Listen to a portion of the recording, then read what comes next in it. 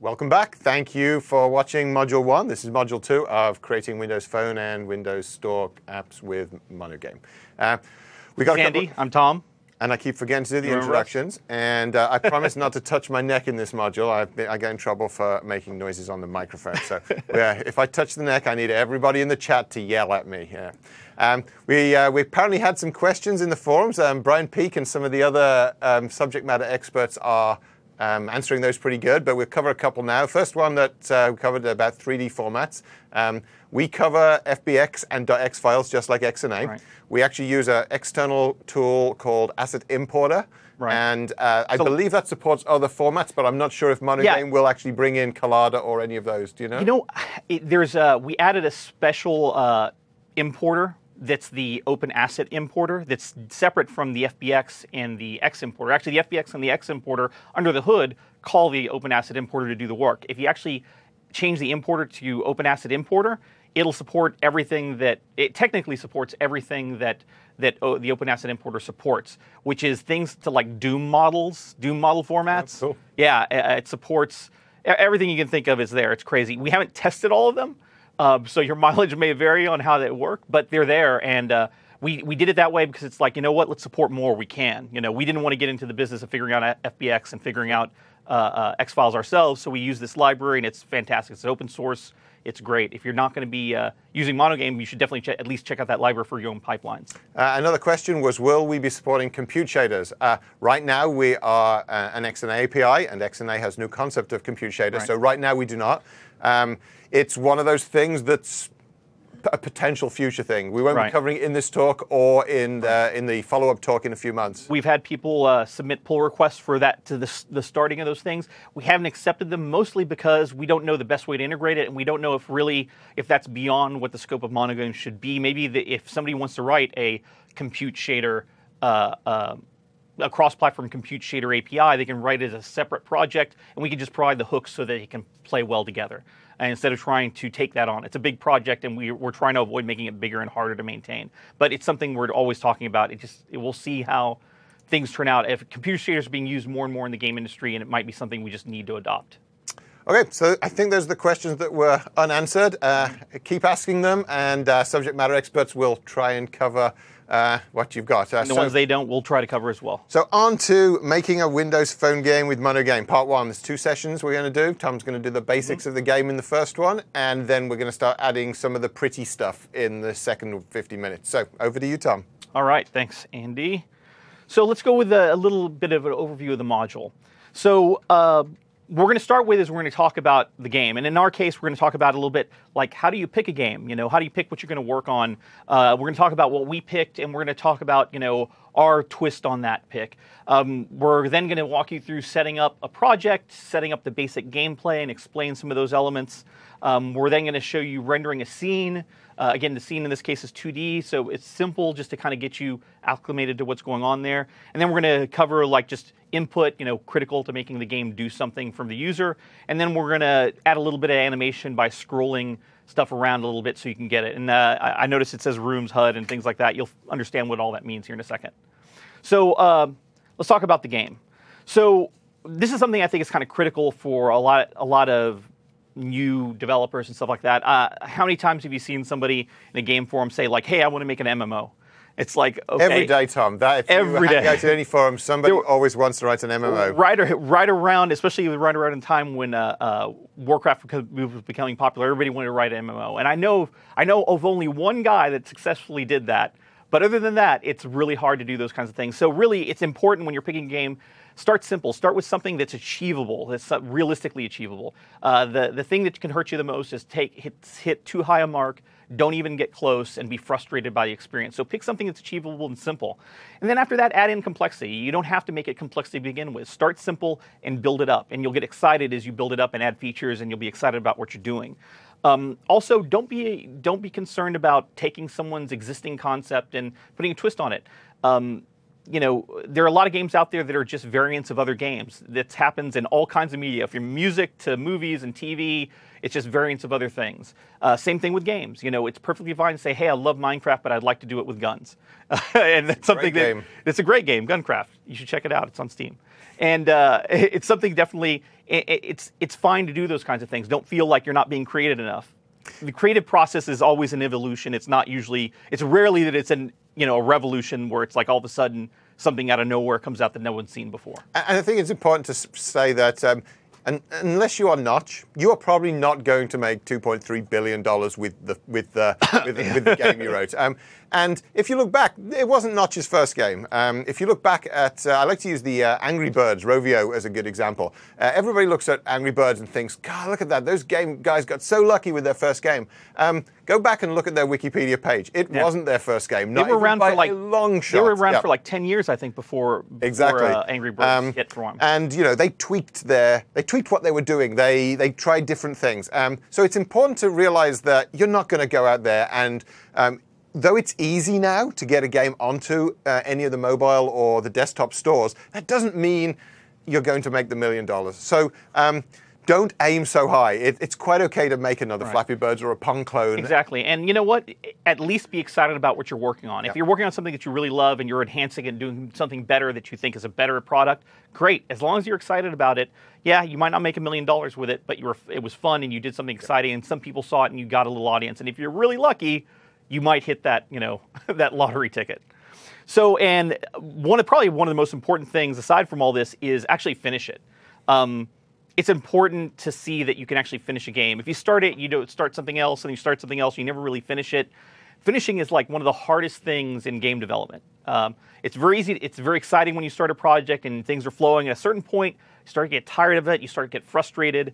Being able to finish and push through and finish that project is so important to making sure that it's so important to be able to do that and make sure that you can get it through to the end. And that includes polish, like little details, like sound effects when you touch user interface things that we won't have the time for to get into today, but that polish is really important and actually takes a mediocre kind of game and makes it like over the top, makes it very, very exciting. And this is very important, especially, we've probably got a lot of students watching or people where your dream is to be the game programmer. And right now, you're sitting in that 9 to 5 job, doing something that you're not so interested in.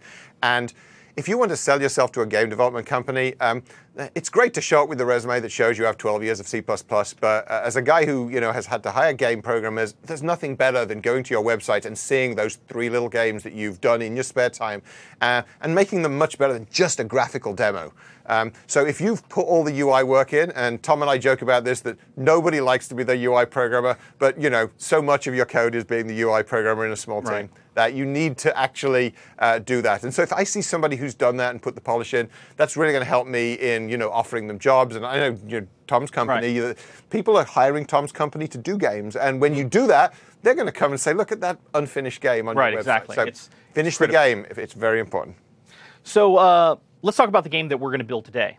So this is probably a game that almost nobody on this that's in the chat has heard or watching this live. It's called Hunt the Wumpus. It's an old game. It was created originally in 1972 by a man named Gregory Yaub. I think he was the Massachusetts Institute of Technology at the time. At the time, there were a lot of mainframe-based games. These games were running on a dark screen with, I guess it was like just a monochrome screen, just text. And this was some of them ran on teletypes. You would type it in, and it would print the paper out of the top. So it was hard to be excited about graphics those days, but they were still excited. So this is one of the earliest games. He saw a lot of other games based on randomly going through rooms, and he thought he could do something a little bit more interesting with actually making some kind of interesting map. And he ended up doing a map that was kind of mathematical based and things like that. But it was still text. He was just describing the room and the directions, and you type in where you wanted to go. The game, you use your senses. You basically wandering around these rooms. It will tell you hear a wind coming nearby, and that's telling you that there's a pit in one of the rooms around you. You would say that you smell something foul, and that would tell you that, hey, there's a monster in one of the nearby rooms. You didn't know which one it was, but I think of it as a precursor to Minesweeper. You pick a square. Yeah. It doesn't tell you where the mines are, but it tells you there are some nearby. Yeah, so very similar concept. It was something like that, but it was more like an adventure game. You were hunting around these dungeons. You were looking for the monster, but first you had to go find the bow and arrow so you could actually attack the monster. If you walked into the room that the monster was in without the bow and arrow, you would instantly die. So you were trying to avoid him while finding the bow and arrow in a random room. Once you had the bow and arrow and you got in a room next to the monster, you had to figure out what room he was in, so what direction to shoot in. If you shot in the right direction, and you would kill him and you'd win. If you shot in the wrong direction, the monster would move to another room, you'd lose the bow and arrow and have to go hunt it down again, and that would continue until either you fell into a pit and died, or the monster got you. It had a complex map, as I was saying, and it was ported to a bunch of platforms. I think the first the first version I saw, I think, was on the TI-99 home computer. Very You're old, thing, Tom, yeah. aren't you? Yeah, I know. Yeah. The beard. So that's the first graphical one, but the one that I remember the most as a kid was I had a small handheld game, I think was made by Mattel, that was like an LCD game, those old classic LCD games. And it was basically Hunt the Wumpus done as a Dungeons & Dragons kind of theme. And I played that thing for a really long time and never know what happened to it, but I recently remembered it, and it inspired me to kind of do this. I was excited about it, so that's why I picked it.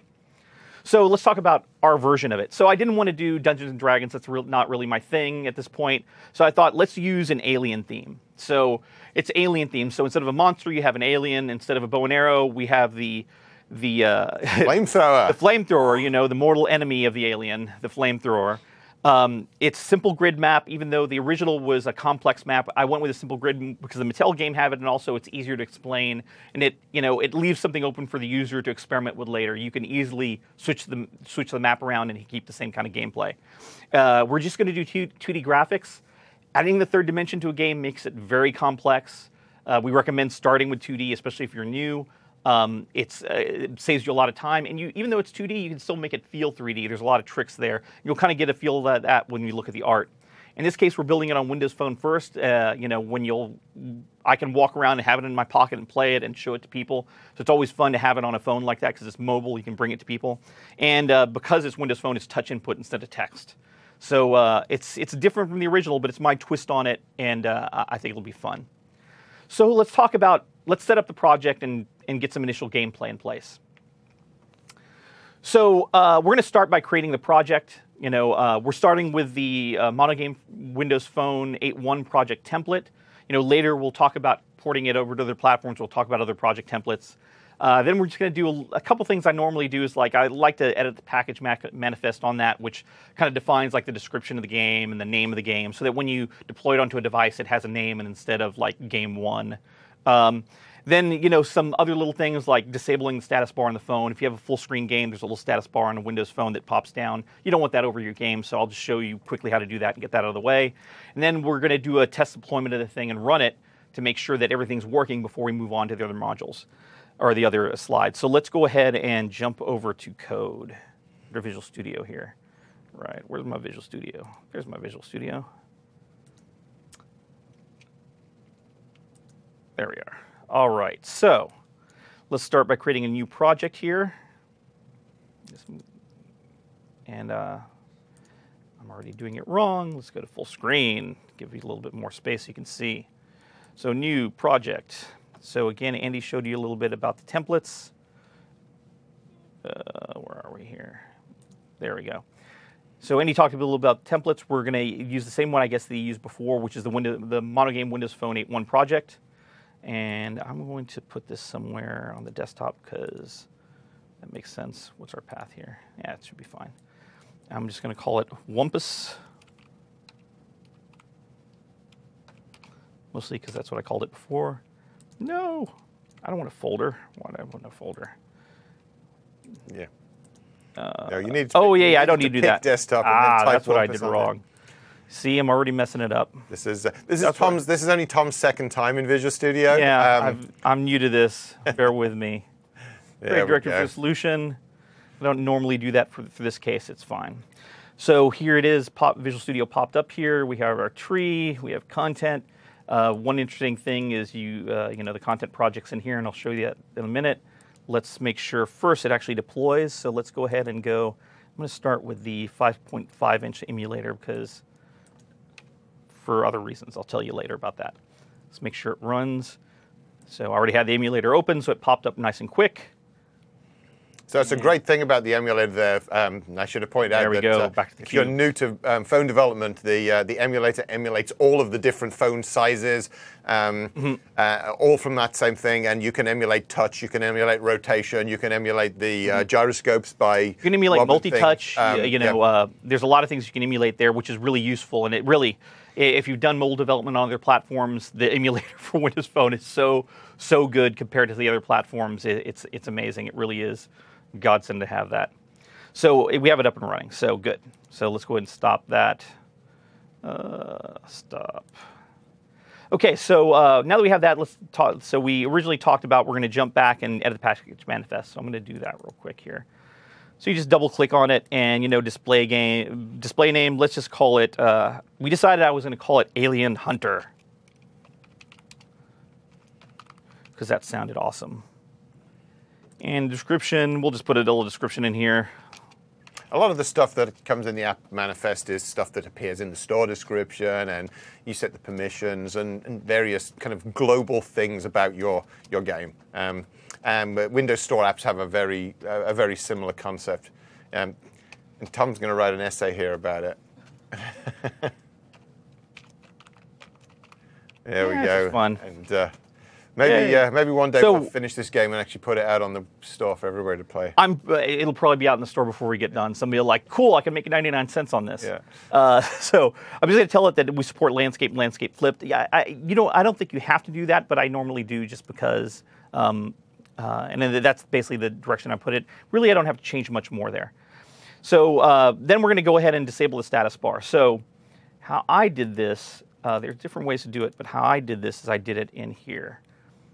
So here, and this is where I'm going to jump over to my pre-done code notes, because I'm going to forget things, and that would not be great. So that's my code there for hiding the status bar. And in this case, there's something interesting to talk about here. Oh, home's in a different position than I expect. Visual Studio here will give you like this little thing saying, oh, that's a different thing. Yay. Love C#, that's why that's great. It'll give you this warning. Because this call is not a way to execution of the current method continues before the call, it's just a warning. It's perfectly fine for it to be there. I don't need to wait on it. It's fine for it to be doing it while I'm starting up the game. But it's a nice warning to see. And we can run it again, and we can see that when it runs, it comes up here, and status bar goes away. There you go. Awesome. Come on. I should also point out that when you're running in the emulator, you're actually running a fully hardware-accelerated DirectX application. So that's not software rendering. The Hyper-V technology really does virtualize the CPU and the GPU, and so you actually get fantastic performance as well. Right. As Tom said, there are other emulators on where it's a software emulated thing, and the performance can be painful. Like it. Yeah. So let's talk about some gameplay. So the core of the Hunt the Wumpus game is basically the rooms. You're moving from room to room, and that's kind of the core element. In our case, we're not going to build something with a big class hierarchy where you have a room and has a draw method or anything like that. I prefer just to keep the room as just a data object. So it's just going to keep data that I need for rendering, for gameplay. It's going to keep indices into the different rooms that are connected. It's going to keep some flags for, like, is there a trap in the room? And it could also keep more complex state, like if you wanted to have different kind of elements that can be in there, if you wanted to randomize different graphics, you could pre-do the randomization, store the information, so at runtime you don't have to do that all the time. There's a lot of things you can do there and expand, but basically the gameplay of the room is very straightforward. So I'm just going to drag and drop that thing in. Andy told me a great little trick. That's why he's around. It says that I can just drag and drop it into here. Let's see how it does it. You have to drag it to the actual project. Oh, that's the trick. I see. There you go. Awesome. Even this old dog can learn a new trick. So basically, this class is pretty straightforward. It's room class. We store an index. That's the ID of the room, basically, or the index into an array. We store the index into the other rooms. I don't store pointers to them because that actually adds like some more complexity. The garbage collector has to figure things out and stuff. And in general, I try to avoid that when I can, when it's straightforward. In this case, it's a very simple game. It was fine. It could go either way. I just decided to do it this way. So, and then it keeps the different room directions. We're going with north, south, east, west kind of layout, very simple, but you could easily change this to have all kinds of different structures, or even make it flexible, like it could go northeast, northwest, or any direction you like. For the mathematicians amongst you, this is essentially a graph. Yeah, A set of nodes with connections between them. Right. And those interested should go check out the Wampus page on Wikipedia, where they talk about the map that the original guy used, which was a flattened icosahedron or something. Yeah. Like I read that and said, nope, I'm going to do a grid. so we sort of flag that it has a trap, and then we have a simple constructor here that initializes our variables, and we keep everything else kind of private because we don't want people changing them around. No reason that needs to be changed around. So the room is pretty straightforward there. So next, let's talk about the map. So the higher level from the room is the overall map. Then I decided to put a lot of our game state and some of our gameplay logic into the map class itself. The map class actually uses basically a very simple form of procedural content generation. That's something that you've heard of recently, probably in other games. Things like Minecraft use procedural content generation to build like a randomized map. It guesses where hills and valleys are, and trees and water and things like that, and just generates something randomly. We're doing the same thing, just a very, very simplified version of that. The map keeps to just a simple flat array of rooms. I do the simple math to figure out the room for the neighbors. It's pretty straightforward. We pre-calculate connections so that the room can see that, each room knows what its neighbors are. We pre-calculate that when we're building the map. And we generate some locations for singular types. In this case, like, where's the weapon at? It's better to have that than, since the weapon doesn't have a lot of state, we just keep an index of what room the weapon is in. We don't actually try to have a weapon class or anything like that, but you could take it that direction if there's a lot more complexity. So it's like weapon and the monster and things like that. Very straightforward stuff. So let's jump back over to here to the code. So again, because this is kind of boilerplate kind of stuff here, I went in kind of complex. I didn't want to type it all out. I just have a little CS file here I'm going to drop in that has the map code in here, and we'll walk through it a little bit. So the map keeps this private random in here, and basically, since it's procedurally generated, we can have a randomizer that we use to randomly put things down, but we also initialize it with an initial seed that is used to start the map up, or the randomizer up. And by having an initial seed, it means we can reproduce the same map over and over again. So if we actually were trying to debug something, we just give the random the same seed every single time and generate the same map every time, which is useful, especially if you're trying to debug something. You don't want it to change around on you all the time. Which is actually the trick that something like Minecraft uses. It's each chunk of the Minecraft world is actually created from a fixed seed. And if you're running the versions where you can type in a number at the beginning, if you give your friend the same number, they will have the same Minecraft world, and the whole thing is generated from one magic number. Yeah, it's pretty powerful. And there are a lot of games coming out that take advantage of that concept. So we keep a simple flat array of the rooms here, right there in code. Nothing special. I could have used a multi-dimensional array. There's a reason I didn't. I don't remember now, but I just did it this way. It's fine. It can be done in any ways, lots of different ways. So I keep the rows and columns. I don't really use anything for it, but it's fine. I just built it that way. What the index of what the alien room is, I could have actually kept a struct for the definition of the room and made it more abstract. But in this case, they're just indices into an array. It's fine. No big deal. Player room index. A little helper here as a getter. Returns the room from the index. And then another little helper here that you give it an index, and it returns the room just for any generic room. So here we're talking about the seed. So the map gets passed in a seed to initialize itself, and I'll show you how that gets done. We generate the random. We then decide, I kind of fixed it to 10 rows, 10 columns, because that's where the Mattel game originally did. The original Wampus game that I played on the handheld. But you could make this variable. You could easily extend the game to let the user choose how big of a map to generate, and a lot of things like that. And I've seen variations that have done that. So there's a little bit of complex code here, but not too much. It creates the array of rooms. It loops through here, and then it basically, at this point, basically it decides how I'm going to, here it's calculating basically the index into the other rooms. And it's just a little bit of math there to figure out, okay, what's the room that's north, south, and some handling for to make sure you're going off the edges. The map is closed, so on the outside edge of the walls, you can't wrap around to the other side, and we don't want to go outside the map. So it's just calculating the. And in that case, we have a branch between every room. There are no closed doors in the alien spaceship. Yes, you would think that you'd put some doors in there with an alien running around, but the engineers there were not very smart. It's something to add later, Tom. Exactly. Well, that's something open for people to expand. So then we create a room, assign those indices, and assign it to the array, and that's it. The next thing is, and the more procedural stuff, is we need to randomly put down some traps in the room. In our case, the trap is, for some reason, there are bear traps on this alien spaceship. I don't know why, but that's what we picked. Maybe that's because you're a bear, Tom. Since what? The player is obviously a bear since they tread in the bear traps. We don't show the player. It could be a bear for all we know. But so it generates a bunch of traps here. We decided that I use the row count as the number of traps, so at least if everything worked out perfectly, every row in the map would have one trap. But they get placed randomly. The random's not that great, but it does a good job. So we randomly pick a room. We randomly give it a trap, and it means that sometimes it hits doubles, and you might have less traps than the original, but it works out okay. We place the weapon. I'll show you that code. It's at a separate little function in here for a reason, and you'll figure that out later. So then we randomly put the monster in a room. So where do we put that guy?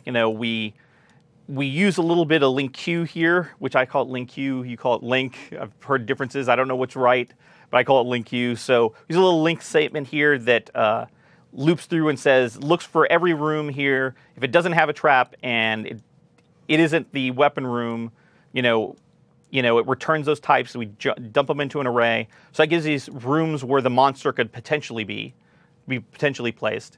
And then it goes through and says, okay, we'll randomize that list to pick an index and then pick the room and say, okay, well, that's the room the alien's going to be in. One thing we should point out about using link here is that link is often not friendly for your garbage collector. It's the sort of thing that is fantastically powerful to do something like that, and the best time to do it is during startup. By all means, during your content processing or during startup, use whatever is good for you. But using things that generate garbage or may not be the most efficient should probably never be called during your update or draw. Right. So use it with discretion. Right. And we do here the same thing basically for picking where the player starts. A little link statement that makes sure that, hey, I'm not placing the player in a trap to start with, or in the same room with the weapon, or in the same room with the alien to begin with, because that would be kind of failure cases in a lot of times. We store the index. The place the weapon does the same kind of thing. It looks for trapless rooms without traps, and puts the weapon index into that room. So basically, at the end of this, it's basically laid out the map. The map is done. It's laid out. We don't have to do it again. This all kind of happens at startup. And I'm going to guess you put that in a method because you're going to call it from somewhere else. Yes, I am. So, in fact, I guess I can do that right now. Let's just do that right now. What? No. Never show that dialogue. There we go. So, actually, you know what? We're here. Let's go ahead and... Actually, no, I'm going to cover that here in a second. So we'll go back to that. So, gameplay player movement. So the player movement, the player moves around the map, and we decided the map class would be the one to coordinate all those movements. The connection data is stored in the rooms anyways, and we have very simple callbacks that allow us to do animation and deal with gameplay events when the player does move around. And by putting it all there, it also kind of adds the ability to add these different topologies and connections that we talked about. So let's take a look at a little bit of that. So I'm going to cut and paste my code here. I'm running a little long, so I'll explain this too much. I think we'll be fine. All right. Andy says we're fine, so I believe him. So, all right. So what we did is I did a simple thing here, just a simple function that moves the player. It takes a callback delegate here so that the caller can get information to, like, hey, did I actually change rooms? What room did I move into? Everything else. So it takes the current room, says, hey, if in the current player's current room if the north room is not -1, these are the magic numbers Andy hates, but I don't mind them, and it's a very simple game. It's fine. If it's not -1, means there's no north room. Then call the callback, let it know it's changing, and then change the index to the new player room. Very simple. The other ones do the same thing, just for different directions. So if you ever change to a different topology, then obviously it's... you'll change it around. The code is not fully open that we support an open number of move this directions or anything, so it's not quite as straightforward. And again, it's there for you to experiment with. We'll have this stuff up on GitHub, and you'll be able to see it later. So let's get the more exciting part, rendering the scene. So rendering here, we're going to start with rendering rooms. I mean, the game is you're looking at the room that you're currently in, and what's in the room and the connections that you have. So for rendering, we basically use Sprite Batch. Sprite Batch is kind of a higher level support that XNA had originally, that MonoGame has as well, that basically lets you say draw these sprites, and it takes care of efficiently batching them together and rendering them as one draw call in a lot of cases. So the background here is, as probably most of you know, if you've ever looked into DirectX or OpenGL rendering, is everything's a triangle. It doesn't matter what you're drawing to the screen. What you draw is a triangle. So when you're drawing a two-dimensional sprite, which is just a rectangle, it really is two triangles. And graphics cards are most efficient when you give them a lot of work to do. If you say, here's a model with 5,000 triangles, that is far more efficient than saying, here's triangle 1, could you draw that? Here's triangle 2, could you draw that? So when we're drawing models in a first-person shooter, it's great because you're throwing big models with 100 things. But when you're drawing sprites, as you'll see from Tom's code, you say, draw this sprite over here. Now draw this sprite over here. And if you sent them 2 triangles at a time, especially on older hardware, what you find is, after about 100 sprites, it slows down. And then you go and look at the specs online, and it says that your ATI GPX 420 can draw 20 million triangles a second, and you think, well, why can I only draw 100? And this is why. Right. And so what Sprite Batch does, as Tom said, is when you call the draw method, it doesn't really draw it. It's kind of a dirty little secret. Yeah. It hides it away somewhere, and it says later on, I'm going to draw all these triangles together. So the batch word is kind of key there. Right, the batch is the key there, and yeah, it's amazing, but it's faster to draw 100 5,000 triangle meshes than 100 little individual triangles. There's a lot of setup and overhead in doing those things, and it's not something you figure out until later, and then you have to kind of rework a lot of your code. And there are some gotchas in there that you'll find, and I think Tom probably breaks some of the gotchas. We have all our sprites in separate textures. And what that means is that Sprite Batch can't really batch them. And so, a lot of the XNA forums will explain this, that it's good to use sprite sheets or texture atlases, as they're officially called. And if you use those, then Sprite Batch can do its work very, very efficiently. Right, and in this case we didn't because it adds complexity, and for this simple thing we don't need to do it. But there's plenty of libraries on there that'll automatically, batch these things together. There's XNA samples out there for like automatically atlasing your textures together, generating one big texture, so you can keep all your little individual textures that are friendly for your art team and for you to generate, but it'll batch them all together. And there's tools out there that do it as well. There's lots of options for that. Everything that was available for XNA works with MonoGame in that case. So Sprite Batch does all the work for our rendering. In our case, our room consists of a ground texture and then some wall images, a couple different variations so that we have open doors and closed doors, or closed walls and open walls. Another important thing that you don't realize is you need to really design for a virtual screen size. Like you need to you have to get in your head, okay, what am I going to design all my art for, and then deal with what happens when I'm on a phone or a desktop or another device that the resolution is completely different. So with that, we're going to scale all our rendering using a matrix, and we'll talk about that a little bit in a second. And we're going to draw the walls based on what the room connections are. We're going to look at the current room, see the connections, and draw the appropriate wall in those cases. So let's go jump down to code. Too much time in a slide. And we'll talk about matrices a little more when I get to the 3D section at the end of Module 4. We kind of purposely avoided doing the math here because that's a whole module in itself, and everybody will fall asleep, and many of you will not come back afterwards. So exactly. We decided that we are going to skirt around it. The most important thing to know is that a matrix is a mathematical tool that you can use to move and position things in space. Let's just leave it vague like that. Yeah, let's leave it there for now. All the mathematicians watching have just cringed. Yeah. So let's take a look here at what we have. So in my little folder here with my stuff, I have, here's the floor texture that we did, provided by our art team there at Sickhead, and, very beautiful high-resolution floor texture. Here's one of the walls on the east side, open and closed. Here's the north wall, open and closed. Well, these are just 2D textures that Tom's looking at. 2D textures, but notice they're like 3D looking, and that'll give you kind of the effect. Yeah. So the artist modeled those in a 3D tool and then simply exported them as 2D flat files. So it looks 3D mostly. And you can even do some more interesting effects there. Yep. So even though you're doing a 2D game, it doesn't have to feel like a 2D game. So we're going to open up the content project, and how we've hooked this up is you can just double-click this sucker, and it will open up. And there you go. It's opened right up into the content pipeline project. If we hit build, it'll say, hey, you can build content. And everything's already set up here with the phone. So what we're going to do is we're going to add in content to this thing. So we're going to go open file location just because it's going to simply open up this folder. We're going to dump these art files into here. Copy these suckers. This is very similar to what you would do in a content project. The difference being it will automatically add them to the content project. Yeah. Tom's going to have to add these to the MGC file by hand. Well, not, do we not by drag hand. And drop? Oh, not yet. I totally want to get that feature, but we didn't get it in time. So we're just going to add it. So it's going to open up in this folder. We just select all our images here and say, hey, open those things. It added them. And just like XNA, once you add those things, it's already set up as a texture and everything. So we're done there. We're just going to save and close this thing. Get that out of the way. We don't need it at this point. So with that, actually, I'm going to close it because I don't want to forget. So with that now, when we come in here and build, we'll see down here in the output window, you see it said here that it built all this content. This is the Visual Studio Project automatically telling the command line tool to build the content out, and it built it to an optimized format. It's done.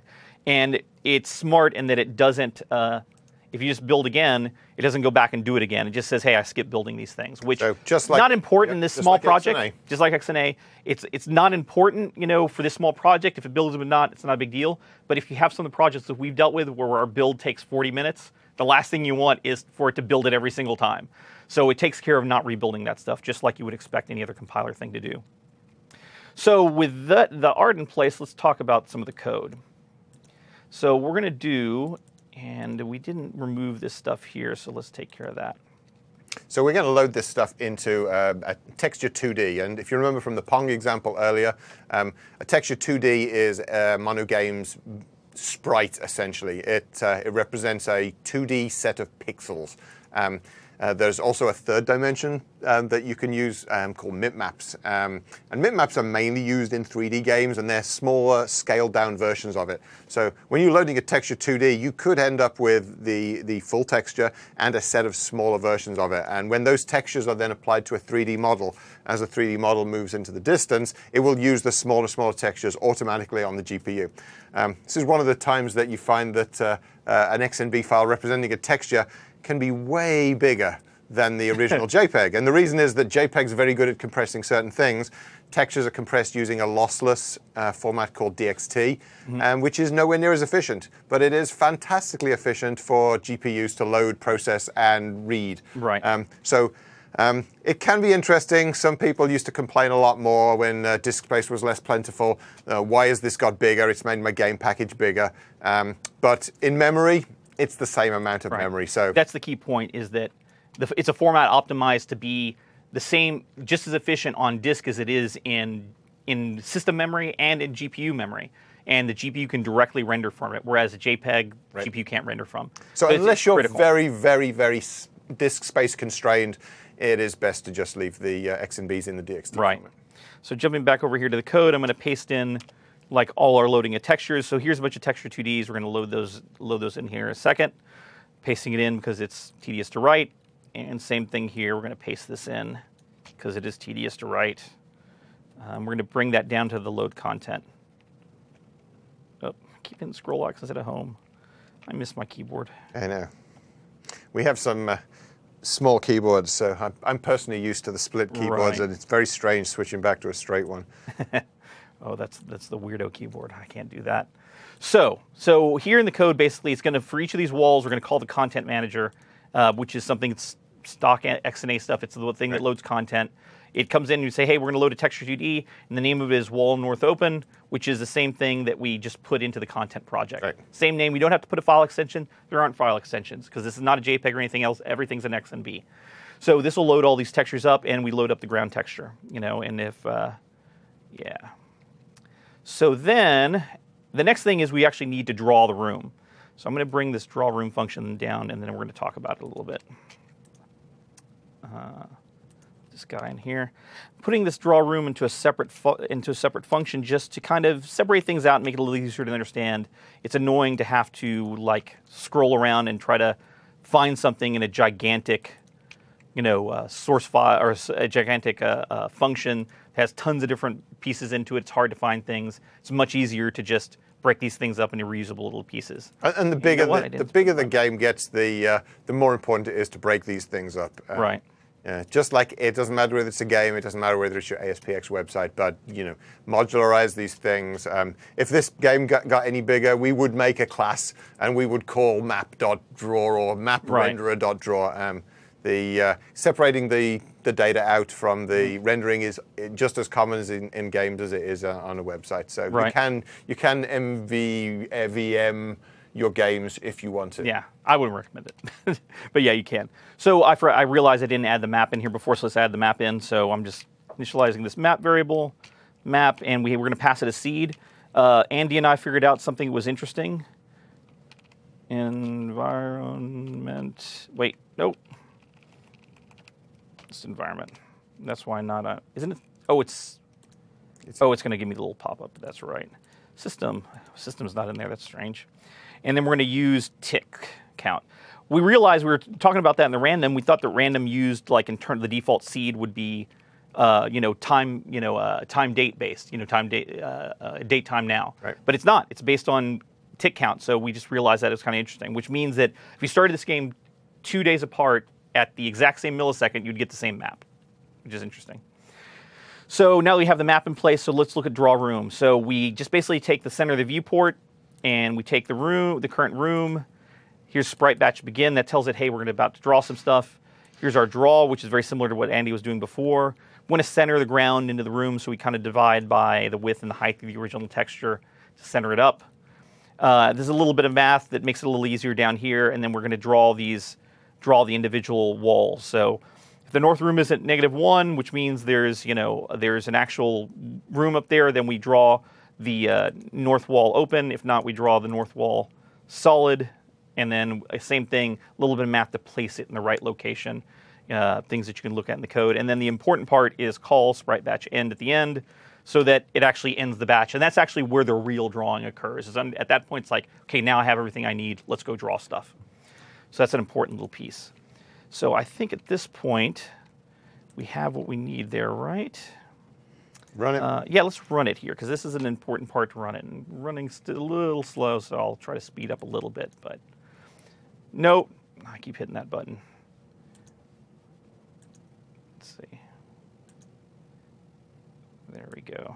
Yep, we haven't set that position yet, have we? No, I think it's something else. Let's see. Oh, you know what? You're not calling draw room, are you? I think it's, oh, that's right. Thank you, Andy. Andy's here to be my brain. There we go. Let's call draw room. That would be important. The most efficient code is the code that never gets called. I know, that room was rendering really quickly by not rendering at all. So there, it's drawing the room. And we still have Coneflower Blue back there. We'll get rid of that in a second. So it's rendering the room. Now, what's interesting about this, we're just rendering it. So without any fancy, scaling or anything. So that means if I come over here and switch it from the 1080p emulator to this little 4-inch emulator, which I opened up in the background. Let's change this to black because it's more fun. For me, at least. And we run it on that emulator. You're going to see that the art's going to come off the edge of the room if I've calculated everything correctly. So it's like, whoa, what's that? That's weird. That's not going to work. So this is where you have two different phones with two different scales, and you need to adjust for those scales. And I think you've probably just failed Windows Phone certification. Probably. It's not going to be a very fun game. You're not going to make any money, and everybody's going to be sad. Sad puppies everywhere. 1-star review. 1-star review. Can't play the game. So this is where getting into scaling the UI here works. So what's going to happen here is I'm going to drop in some little stuff here, and I'll explain it here in a second. Drop, drop, drop. And I want to put that in here, I think. Yeah. So what this does is, so what we're doing is we're taking the preferred back buffer height, which is the size of at that point, that's an easy way to kind of get the height of the back of the actual window. And we're dividing by 1080. Why? Because we kind of decided that 1080 vertically is kind of our design size, and our width, it's variable, but we're not going all the way to 1920. And we do that because there might be some screens that are not 16 by 9, they're smaller, but we don't want to go all the way to 4 by 3. So we kind of like, we cut the baby in the middle here, and we end up having like a little bit of both. It generates a transform from it, just a regular matrix scale in X and Y, no scale in Z because there's no Z there. And then we calculate the new screen bounds based on that virtual scale. And that's important in order to know what the actual screen bounds is so that you can render things. So once we have that, we can come in here and take this transform. Did I have code for this, or did I figure it out myself? Figured it out myself. So with that, we come down here and we want to change how our rendering works. And remember what I said, that the matrix here is just some math that when we multiply it by the thing we're drawing is going to move, scale, rotate to a different place and orientation. It's kind of like the TARDIS. It moves it to a different place in space and time. Maybe not time, because remember we only did do the 3 dimensions. Exactly. So we're going to tell it, hey, we're going to change up our sprite batch begin here. There's a lot of null parameters, and we have a helper for this, but I might as well just show you how the XNA way does it. And this is pretty cool. This gives you a really easy way to affect every single thing that's drawn inside this sprite batch. So once Tom has put the matrix that he generated in nulls. Here, yeah, unfortunately, that overload to get to the final parameter, you've got to type null for everything.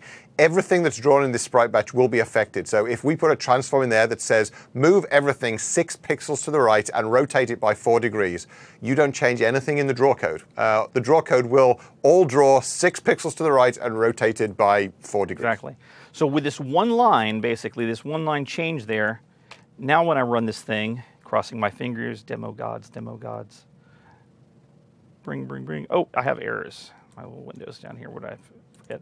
Aha. Ah, the semicolon.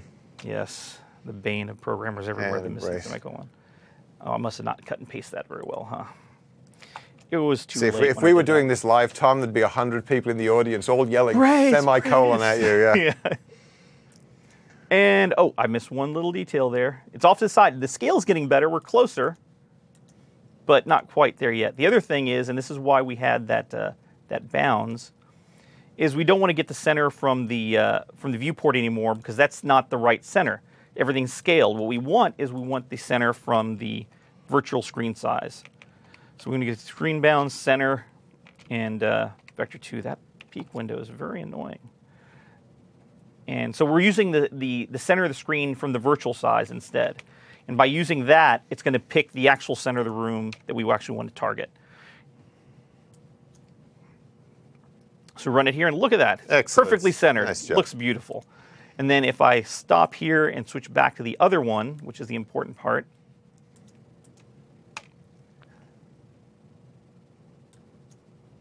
you know, we come here and same thing. But they're 2 different size phones. This one's running at 1080p. The other one's running at, I don't know, it's a lot smaller resolution. And, you know, that's an important part of this. If you don't do this from the beginning, you wait till the end, it'll be just a big pain to go through there and try to fix everything to work this way. So it's important to get early. I'll come back and talk a little about screen sizes on Module 4. Right, exactly. And the many problems that we can have. So. Yeah, many problems they can introduce. All right, so back to slides. What are we at? Rendering the HUD. Rendering the HUD, and this shouldn't take too long here. What's the HUD? Most games have some form of HUD, you know. It usually displays information to the player. It's not interactive, but it's information that the game is providing to the player. There are things like health bars, targeting reticules, you know, the score. There's a couple other things I can't think of off the top of my head, but they're all things that are rendered on top of the regular scene. So it's usually have like a 3D scene or a 2D scene, and they have this stuff on top that kind of overlays over it. So let's actually just go and display the current room number here. For anybody who's not a game programmer who's watching this, HUD refers to head-up display. Heads-up display. I guess it's a military term. It's a military term. The fighter pilots, have it projected onto the helmet. So it's kind of if you think about it in a real world, you would not have the number of bullets floating here. You know, you are currently in Microsoft Studios. So I think you always have to suspend your disbelief for a little while there and imagine that there's a HUD. Right. So I opened up the content pipeline project again here. What I'm going to do this time is I'm actually going to go new item. That brings up our little new content thing that we added. So you can select sprite font description here. And I think we went with, call it HUD. HUD font. That sounds fine. I don't think that's what I originally called it, but it's okay for now. And the sprite fonts work exactly the same as the ones in XNA. Right. It's a little XML file, and the XML file tells you which font to use, how big it should be, whether you've got bold italic on. Fonts in games are bitmap fonts. They're rendered as sprites, so they're 2D textures. They're not scalable. It's all generated at compile time. What essentially happens is you say to the content builder, I would like Comic Sans, because Comic Sans is the best game font ever. I would like it at 14 point, and I would like all of the following glyphs. And that's important because the more glyphs you put in, the bigger the content's going to get. So if you only need uppercase alphabetic letters, only put the uppercase alphabetic letters. If you're a application that runs in 12 different countries, then you're going to have to put a lot more characters in there, and that increases the size of that particular texture. So be careful, including all of that. But at runtime, all we do is load the sprite map, and then XNA renders those sprites for us automatically. It knows where each glyph is, it knows how big it is, it knows the spacing. I believe it even does a limited amount of kerning. Yes. But you can't scale them. If you scale them, they will pixel scale, which means... You have some flexibility a little bit, but once you start going too far off, it starts looking ugly. If it gets too big, you end up pixely. If it gets too small, you start losing the thin lines in between. So it's best to render them one-to-one where possible. Usually. I'm not doing that here, but that's just because it's simpler for me to deal with it here. But it's something you can look at. So if we double-click on the sprite font here, it'll actually give us an option to open it up with something. We're just tell it to open it with Notepad. Oh, Notepad's not fun for that. Yeah, format, you can do the wrap. I can just go this way. Usually it's assigned to something, but that's fine. So we'll just bring it up in here. So I'm going to change the font name to Sego UI because that's a very, I think that's Microsoft That is font, almost as good as Comic Sans, yes. It's better. It's better. And we're going to render it at 32 pixels in size. It's not exactly pixels there, but it's pretty close. So we're going to save that. And then we're going to come back over here, and if we hit build real quick, one other thing to point out here is that you'll notice that I changed, this is a place where we extended past the XNA pipeline. The XNA pipeline, all your sprite fonts would always be compressed.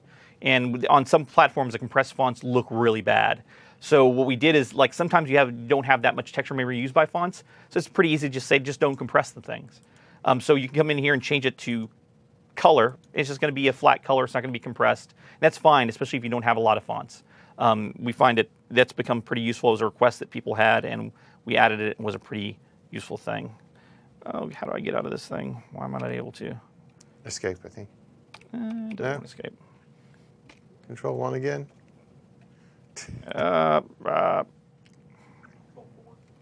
Control 4. I'm hitting F4, you see? That's me. Sorry, folks. I'm more of a programmer and less of a broadcaster. So I don't know how these things work. All right, so we're going to save this thing. Don't forget to save it because then it won't work. And I can build real quick here. If I want to. It'll give us a little build output, which is nice. And then I can close it because I don't need it.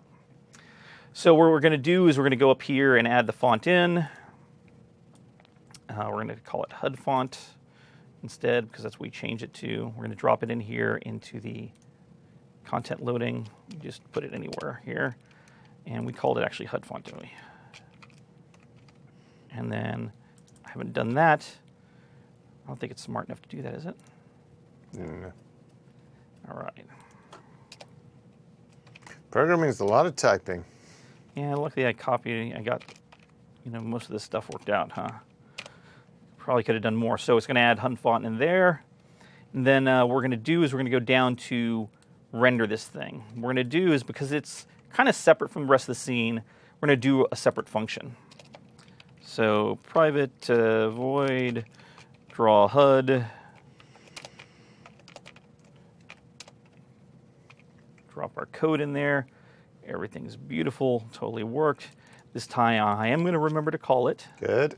We're going to call it after the room so that it renders after the room on top of things. And I think that's all. Yep, that's all. So Sprite Font has a whole bunch of sorting options. If you remember, we said when you call end, that's when it calls it. You can tell it to draw them in the order you gave them. You can tell it to sort them by the textures. You can actually pass it in a depth parameter, which kind of stacks things up, kind of in layers. And then when you call end, it will actually sort them all by the orders. In general, it's fairly efficient to just say, the default is to sort it by the order that we did them in, and that's why Tom can say, draw this after I've drawn the other things. Right. And in here, the same thing with the draw HUD thing, sprite batch begin, same deal. We're passing in the screen X form. Again, with the font even, it'll scale it. We're just writing a little bit of formatting some text here for what we want to put in there, the room index +1, just to give you, as a programmer, I would start it at 0, but gamers, they want to start things at 1. So it calls draw string, which is another function on sprite batch to actually draw it out, and we placed a little bit up down there, up in the corner, and that's it. So now if we run this thing, and I did everything right, there we go. Up here in the corner, we have room 81 written. Can't do anything with it because you can't move yet, but it's there. So we have a little bit of a HUD. So back to slides.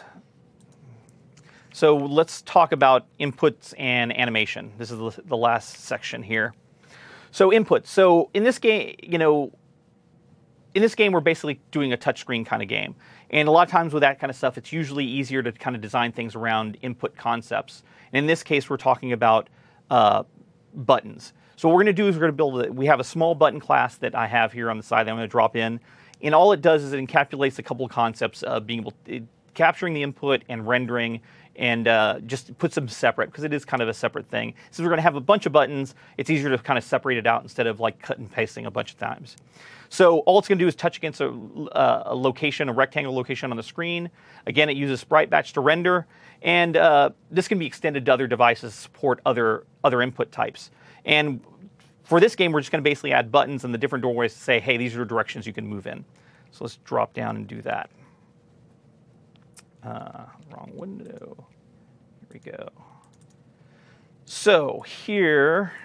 So one thing to always remember if you're running a touch game, while Tom drags his art in, and since you've all seen this before, he's going to just drag the art into his content project and load it up, is remember that people's fingers are much bigger than a mouse. So artwork that is an icon, something like at the top of Visual Studio or Microsoft Word, those tiny little icons, they're just not going to work on a phone.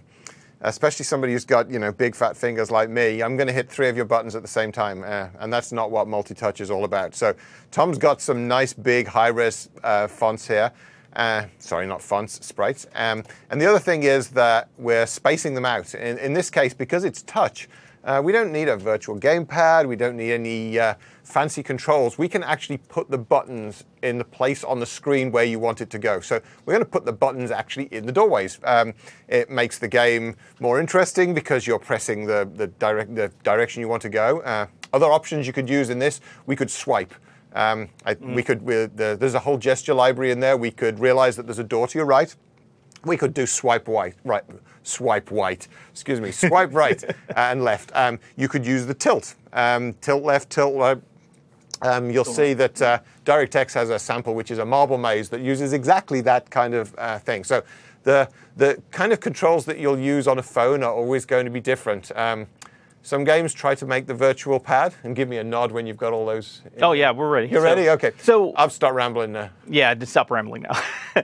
So the button class I dropped in here, very simple. Keeps a rectangle location for the touch. It's easy for us to decide where the touch point is. We keep a texture for it. We store the last touch ID. On Windows Phone, you get an ID for where you're touching on the screen, and on the secondary touch, you get a different ID. So because of that, I can use that to determine, is this the second touch or is this still the first one? A little bool to know whether it's pressed or not.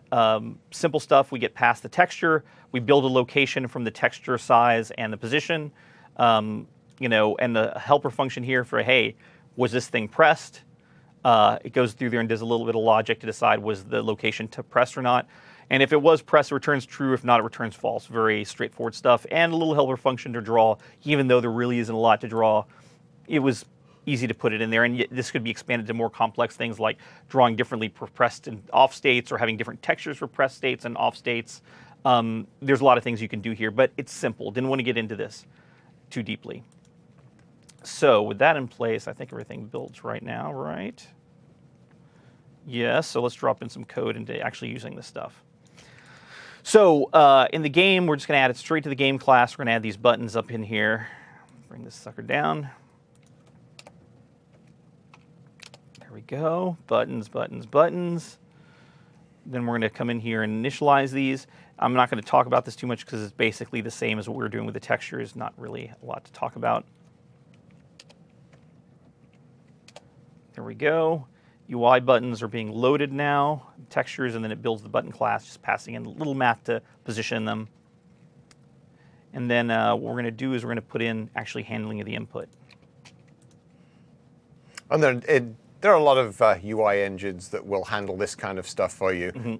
You'll probably find in games that there's nothing quite as rich as Windows Forms or one of those, just because you don't have the richness of controls or input or output. You generally don't need a data-bound grid in the middle of your game, but you might need it on the leaderboard screen. So you'll find in game engines. So if you're looking at the Unities and the Unreal of the world, they'll have a UI engine which is as complex as about you can get. Much easier to do that, but in XNA, I think there's a couple out there that you can use. Right. But it's I think we're going to cover that here in the next module. For simple games, you'll just roll your own. Yeah. So here's the update loop here, and what we added in here is we call the touch panel and say, hey, touch panel, give me the state. This is telling you, hey, what's the state of the current buttons? So we grab it here one time instead of grabbing it multiple times. In fact, it's important. If you call get state multiple times, you'll actually get different states. It'll say, okay, you called again, so get the next set of state. So you just want to call it one time in an update loop and not kind of do it over and over again. So we grab it, then we pass it to each button, say, hey, here's the touch state. Was this button pressed? So for the north button, it calls it, was it pressed? It returns true, it was pressed. It calls the map and says, hey, map, move player north. That's the code that we talked about earlier. And, here's an empty little delegate because we aren't going to do anything with it at the moment. But, we get the information, at least it got called back. It says, hey, the move happened. And then the same thing for the other directions. Then we come down here, since the UI is kind of rendered in the HUD, you could probably make it a separate category and have render UI separately, but I've just put it in the HUD because it's easy. So in the HUD, down here, we basically say, hey, if the current room has a north room, then draw the north button. So we just turn the buttons off if you can't go in that direction, just to make it easier for the player not hitting the wrong buttons. So very straightforward. So now, if we did everything right and hit F5, we pop this thing up, and I didn't do that again. I keep hitting that camera button. You'll see now we have arrows. Now we're pressing it, and you see the number is changing, right? Yep. And you see the wall just changed when I moved up there. Yep. But it's not, there's no animation. It's kind of boring. But you're actually seeing something. This is the start of gameplay. So what's happening here, if it's not completely obvious, is that we're actually moving rooms. It's just that every room looks the same. And at 60 frames a second, you don't see a flash. You don't see anything in between. So we're really moving from room to room here.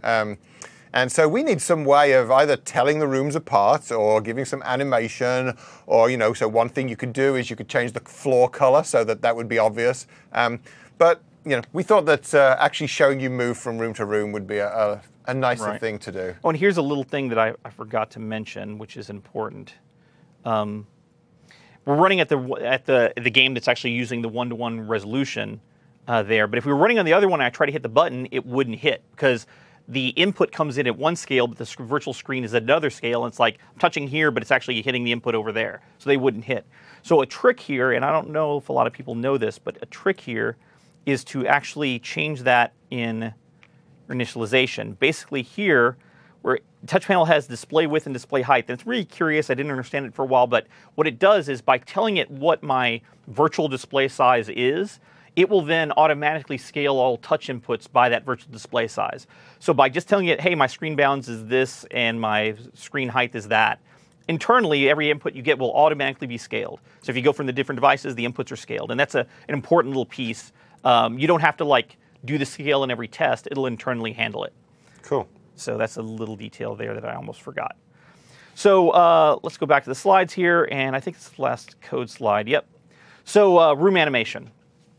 So as Andy was saying, it'd be very boring if it was kind of static. So what we're going to do is we're going to do some simple logic for scrolling one room out when you leave and scrolling the other room in. That happens over time. We switch states between scrolling in and scrolling out, and we use a simple offset in our rendering in order to move the room around on the screen. And during this, we try to disable the inputs so that the player isn't hitting other inputs while the screen is moving around. So that gives it a little bit of dynamicism. You see everything moving. So let's go back to code here. So to do that, we don't need any art or anything. What we're going to do is grab this little chunk of variables here. We're going to dump that in here. So this is just some state that I need for doing this. The current scroll position, what room we're scrolling out of, Where do we want the end position for the scroll out to be, which is important to know what direction and everything, so we calculate that ahead of time. What room we're scrolling into, and the new scroll position. You could easily do like, hey, I'm going to go through a warp window and scroll into a room that's not even adjacent. It doesn't really matter. You can do anything there. So it's a lot of flexibility in it, but we're only using it for just scrolling between the neighboring rooms. So here we're going to grab the code for actually doing the scroll logic. And this sort of stuff we're adding now is where we're getting into the polish. This is where we're saying, you know what, the game actually did kind of play before. I really was moving rooms. Right. But if you show that to the guy you want to get a job from, he's going to say, you know, yeah, it's kind of boring. Pretty move. I thought the whole point of video games was being pretty and being active. So always good stuff to put into the game. So real simple here, every update loop here, we're just calculating the new scroll position, which is just, we're passing time, we're scaling it by 2 because we want it to run a little faster. We're clamping it to 0 to 1 because that's all the range that we need. So you have the scroll, if the scroll, again, magic numbers, if the scroll out room isn't -1, then we're still scrolling out. And if the scroll position becomes 1, that means we were done scrolling out. So at that point, we disable the scroll out room and we reset the scroll position to 0. And then on the next loop, it'll start animating the next piece, which that's going to fall into here. To scroll in room, if it's not -1, same kind of logic. So this is basically the logic that cycles between scrolling in and scrolling out and manages that little bit of state. But it doesn't do any rendering, it's just doing the update. And scroll position is kind of a percentage. It's between 0 and 1. So 0 means I am not scrolled in or out, and 1 means I am scrolled all the way in or all the way out. Right. You see this a lot in video games. You see a 0 to 1 range, meaning everything's done or everything's not done. A common thing that we always do. So here in the drawing of the room, we're dropping some code here. So if we're actually scrolling out, we're going to say, okay, well, what room are we scrolling out of? And then we're going to do a little lerp function here. Lerp is just an interpolation from one state to another. In this case, it's an interpolation of a vector 2, so a 2-dimensional vector. We're going to lerp between a 0 position to the output position over, this scroll variable is controlling that. And it generates then a new position, which is the offset. And since we, smartly put this little center point here, we offset that center point. By offsetting that center point, and since all our rendering is based off the center point, that means that everything is going to move around. So there's the ground based off the center point. There is the rooms based off the center point. That's going to scroll that around. And then, once it goes to scroll in room, it does the same thing. The logic's a little different, so that's why there's 2 there. There might be a smarter way to do it, but I just did it this way. And if none of those states are on, it just renders as normal, like the things right in the scene. Now, one thing I did notice that I forgot here, and I'll have to jump to some other code to grab it. Bear with me. So if you remember when we were changing the scales earlier and Tom forgot to set the center, what we did is we saw the world kind of offset into the corner because he hadn't set the center up. And that's essentially all we're doing here. We're saying the center of the screen is moving based on time off to the left. And since all our rendering is based on where the center, in my air quotes, is, it moves away over to the left or it moves away to the right. And we move that in the up, down, the 4 directions. If you had a more complex map, obviously you're going to have to change those directions. You could fade the screen where you did it. There's a whole bunch of different things. I think in the next module, Tom's going to add some sound effects while we're doing it.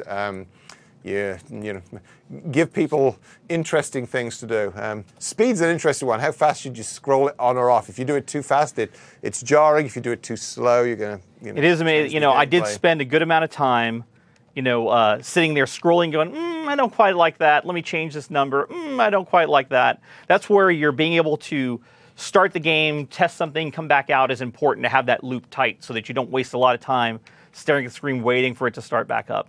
That's why you don't shut down the emulators because it takes forever to come back up. You want to have that quick loop that you can get there. So I pasted a bunch of code here that I forgot to paste in earlier, which basically is those callbacks in the movement, those callbacks allow us to do other things, in this case animation. So here we're saying if the player moves north, reset the scroll position, set the scroll out room to the current room index, set the scroll out end to this virtual position where I want it to scroll out and scroll off the screen. Scroll in room is the next room, and then the scroll start, which is again off the screen in the other direction. And there are different directions. It has different magic numbers in there with the direction, but these magic numbers are based on the virtual screen size. So that tells it how to do the scroll. So here is the moment of truth.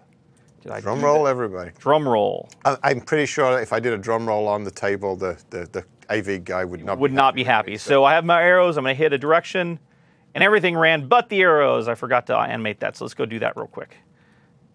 So remember we talked about that center position, right? Yep. Actually, no, that's not what the position is. It's a different issue. Don't we just hide the arrows? Yeah, we hide the arrows. That's what we need to do. So while it's scrolling, we could scroll the arrows with the room, but it's probably better to remove them because you don't want people pressing on those buttons. It's always part of a good UI to disable or hide things when people can't touch them. So we're pretty much going to say if we're scrolling right now, don't bother drawing any of the buttons. Yeah, and that's something that, you know, you could do this in fancier ways and you could fade things in or out. We're just disabling them. There's a lot of things you could potentially do here. No. That's not what you want to do. Nope. Fat fingering all these things. Right, so now if we run this, we should have the buttons disappear. Which you saw when the button was on there, it looked disturbing. It's like, what's going on there? I don't understand. So now when I do this thing, the buttons turn off, they turn back on, and we have some room scrolling. And that looks like a game to me, Tom. Yeah. It looks like we're pretty much there for... There's one little detail, though, that I didn't like when I saw it. It's like, you know what? It feels really robotic. It's kind of like moving very smoothly and stuff. And here's an important little lesson in polish, is you don't have to just linearly interpolate, you know, like that.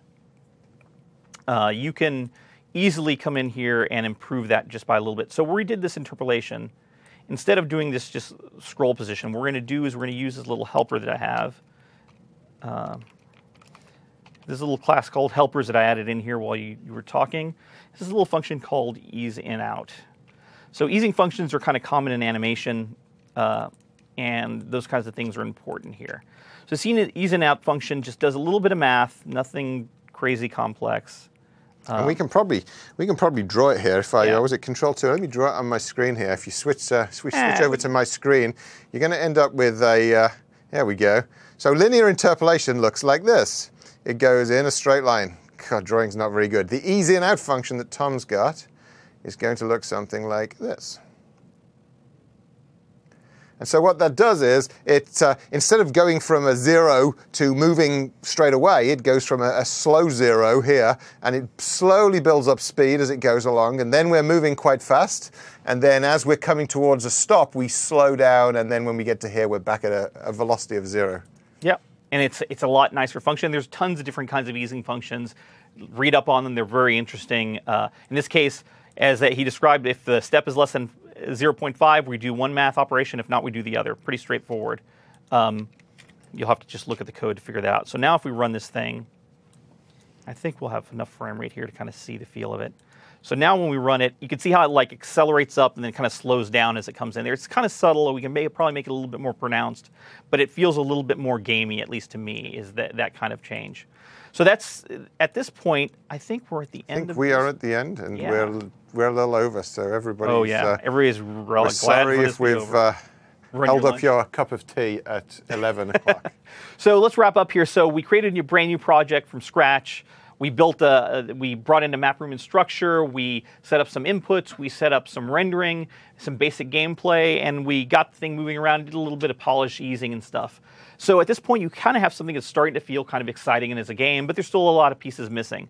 So we're going to wrap up for this, take a break, and if you have any questions, put them up there in chat, and we'll get to them as soon as we get back from our break. Thanks, guys. Bye.